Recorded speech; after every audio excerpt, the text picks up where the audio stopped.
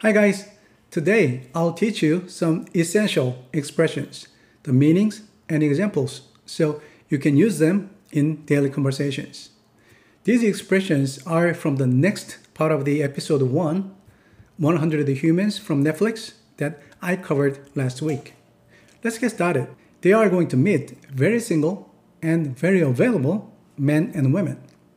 We use available almost every day. It means able to be used. For example, in my class, I say to my students, refreshments will be available from 10 a.m. That means you can have some drinks and snacks from 10 a.m. later in this class. Available can also mean free to do something. For example, I asked to my colleague, hey, can you join me in the business meeting tomorrow? And he says, yes, I'm available for the meeting.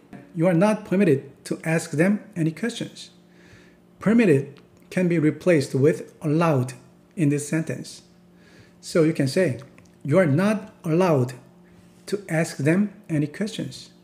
Please note, not allowed is a more informal way of saying not permitted. Just fill out your survey. Fill out means to add the information to complete documents, forms, applications, etc. For example, when you go to a hospital for the first time, the receptionist will normally ask you, please fill out this form and submit it to me, because they need your basic information, medical history, insurance information, etc. The other half will meet the same actors in street clothes. Street clothes is the clothes suitable for everyday wear, just like this, in public. So in this part of the episode, you will also hear regular clothes, plain clothes, has the same meaning with this street clothes. The humans will rate these strangers on looks on a scale of 1 through 10. Rate is to place someone or something in a position on a scale. For example, the difficulty of each test is rated on a scale of 1 to 5. Or customers rate the quality of a service from 1 to 5 stars. I have been with the LAPD for 5 years. We use this very often when we introduce ourselves. In this part of the episode, you will also learn some other expressions that you can use in self-introduction. For example, I've been working for the LAPD for 15 years. Or, I've been an airline pilot for 5 years. Or, simply you can say, I work for a major fast food chain. In my spare time, I like to play guitar. In my spare time means free time. So in this part of the episode, you can also hear on the weekends or in my downtime has the same meaning with this in my spare time. I like to play guitar. I like to do something. This is frequently used when we say about hobbies. So in this part of the episode, you can also hear, I like to go to the park. I like to go skiing. I like to hang out at the beach, etc. What do you like to do in your spare time? For me, I like to watch movies. It depends on the uniform. Depends on means to be decided or determined by something. For example, it all depends on you. Depends on can also mean to need something or someone for support. For example, the family depends on his income to pay the bills.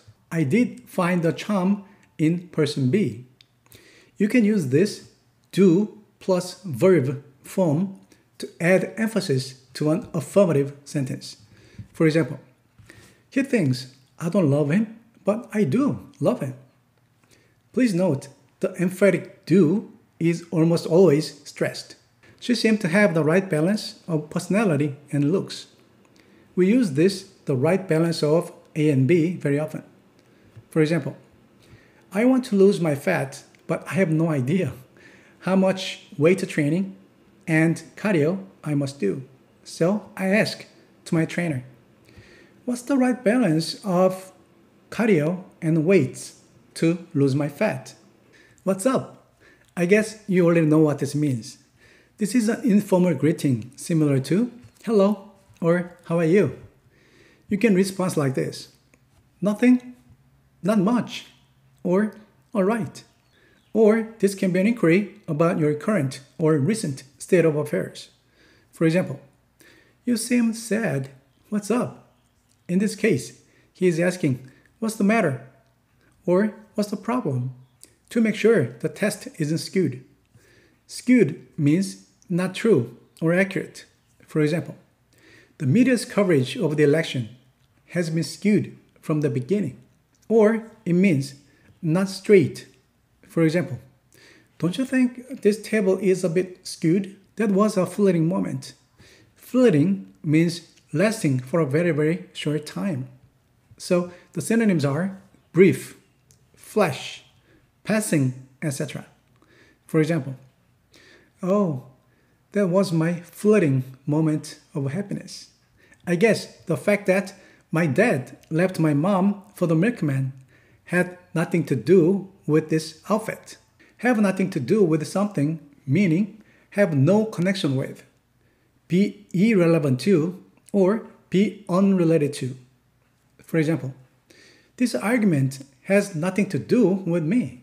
Men are attracted to anything as long as it moves. As long as is similar to if. For example, we'll go there as long as the weather is good. Or it can also mean over the same length as or during the time that. For example, you can stay here as long as you want. Women thought they were way better looking in uniform than out of a uniform. Way better is similar to much better, a lot better, or far better. You can use this way. For example, this is way better than that. Please note, much better is grammatically correct and more formal than way better. Thank you so much for watching. Please leave me a comment below. I'd love to hear from you. If you like this video, make sure to click on the button, like, and subscribe. And hit the bell so you can be notified when I post my next video. Thank you very much again. See you next time.